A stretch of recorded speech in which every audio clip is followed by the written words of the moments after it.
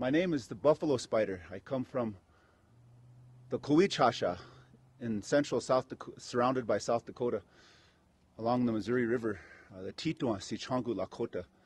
And I come from the Lakota, Dakota, and Nakota peoples.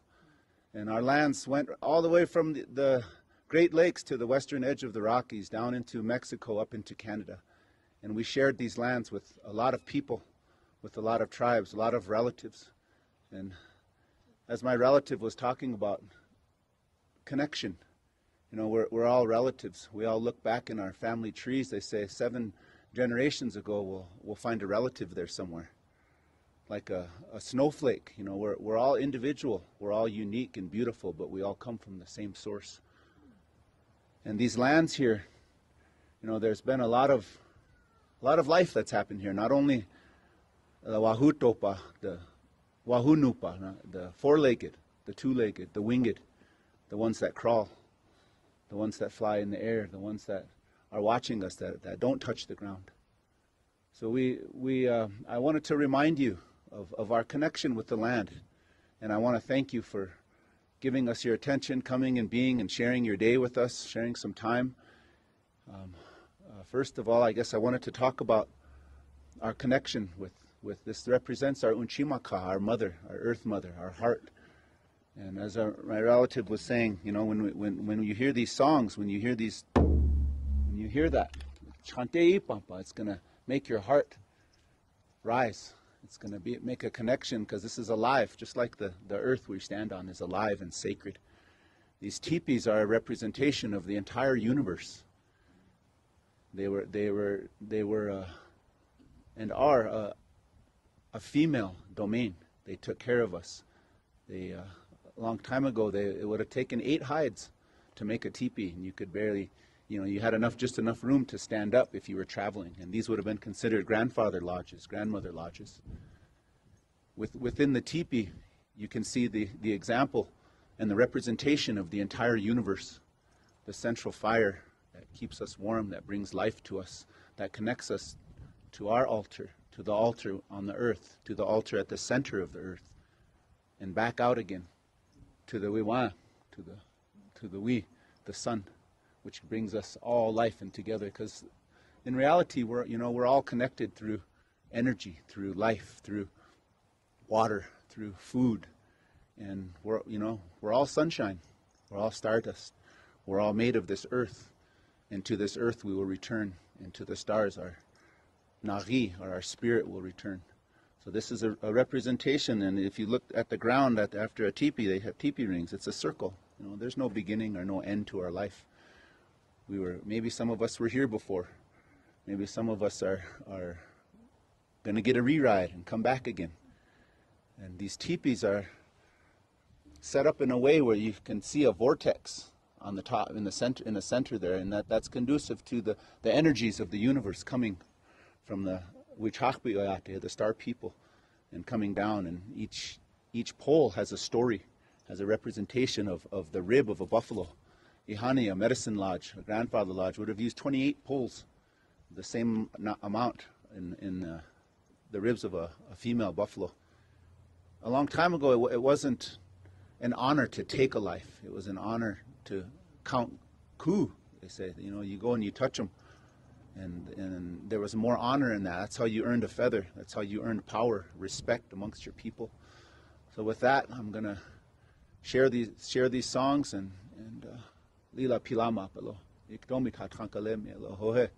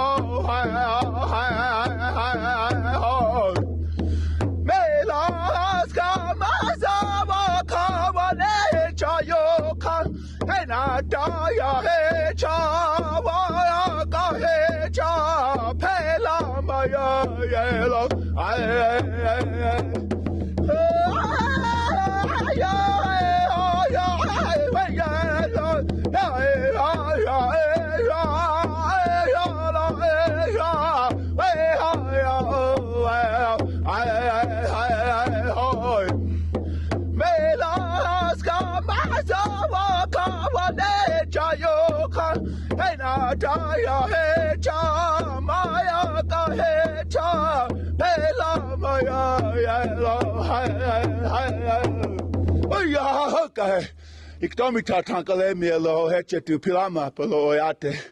How amitakos.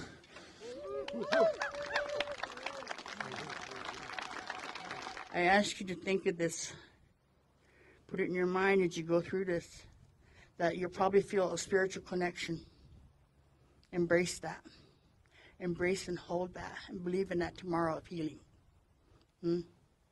So, two, I'd like to say, I challenge you, I ask you to know the water, word for water in your language. In your language. So like as I shared with you, the Cheyenne way of saying water is mup. And other people can share theirs too. But I ask for healing for all of us. I ask for safe travels, for we are a very pitiful people. I ask that in the name of Niyash. My people, as Shoshone people, we believe this land created us. I belong here. I belong to this land. It's the reason I chose to be an indigenous anthropologist. I'm a rare bird. I'm a rare breed. I'm a four-field anthropologist: sociocultural linguistics, biophysical, and archaeology. My philosophy dictates, demands. I look at my work as an indigenous woman through all four lenses, as a profession, as a discipline.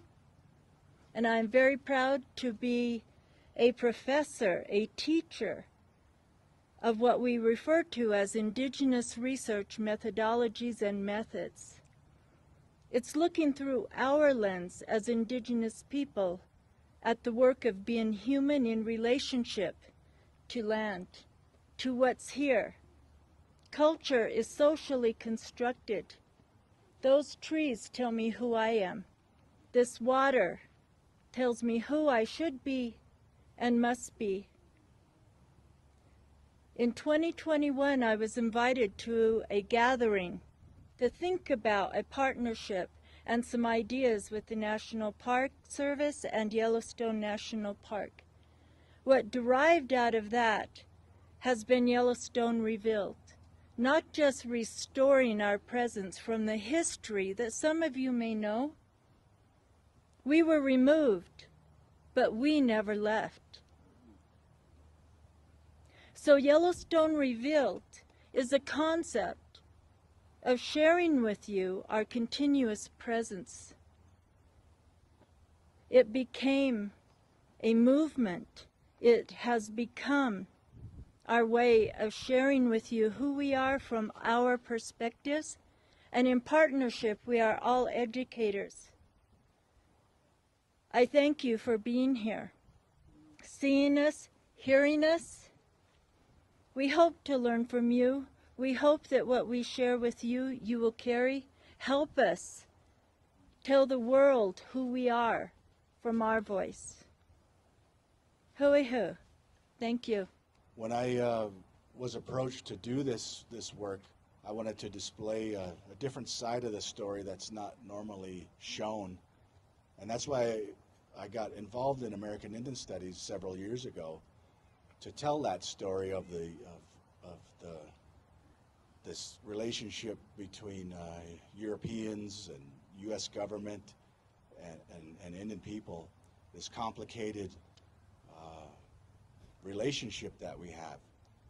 And when I talk about, as you see, you heard about the painting titles, when I talk about this no one, and it's this definition of no one, and when Indian people were first met by Europeans, there was always this desire to define us as low, savage, less than a human being. And we went into boarding schools. Again, that same concept was drilled into our heads, to be nobody. And we could only go so far in society, and that would be it. And we would never rise to a level as a civilized culture would be. So that's kind of the story that my work takes into account. So when we became no one, that creation story on the outside, that's what that one's about. And inside you'll see the snippets and the stories of our existence. And when I say when we used to be, I'm talking about how we used to live fluently in our language, in our ceremonies, in our ways of behavior, how we treated each other, versus the ways that were drilled into us and into a world that we had to be forced to live in. And maybe some of us forgot who we were, who we are, but I tend to be a little bit sarcastic or a little bit dark in my work, but I still have this hope, which is why in my own life I chose to be a tribal college educator, and today I'm still promoting that our Indigenous life ways as the president of Ani Nakota College, which I think are institutions that really try to build and mesh these two worldviews together so that we can become successful. So again, thank you all for being here. I see old friends and family, and I hope you guys all have a good time. What is a human? What is a man today? And especially, what is a man who has culture assigned to them, who grows up within a living, breathing people, right? A cultural group like, say, the Apsalaga people. And so what I'm thinking about with this teepee is the men, the individuals, the humans. And I've removed all forms of culture that they had in the original images. So these images are images from photographers like Throssell, and you may have heard of Edward Sheriff Curtis, etc. And I've removed their regalia to show you that we are just humans.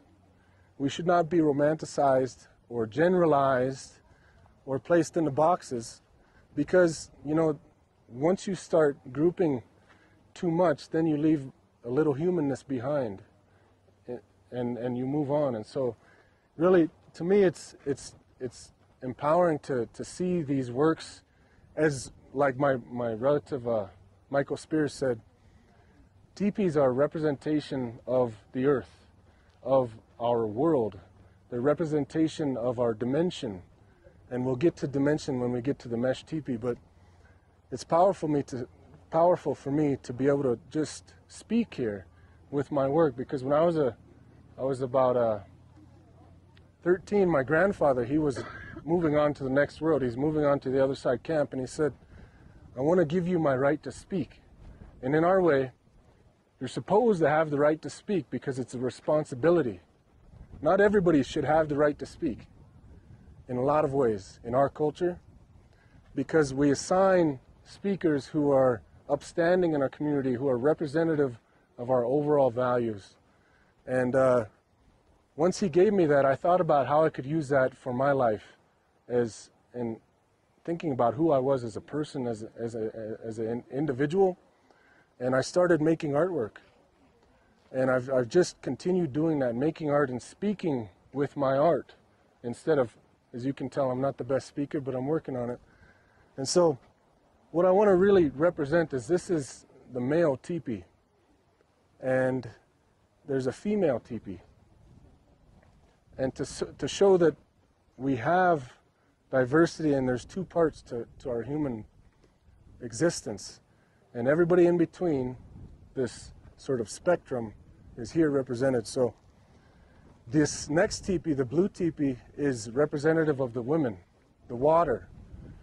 And in a lot of ways, it's a collaborative artwork that I did with the elements. And so I painted the teepee, and I let the rain be the painter. I let the rain be the artist. And so if you come around to the back when there's a chance, you can see that the rain has left its impression in its own way. And I don't know if I've ever seen any sort of collaborative artwork with the land or nature, but this is my take to represent the water, because what is our world without water? What is this rock? And who are any of us without water, right?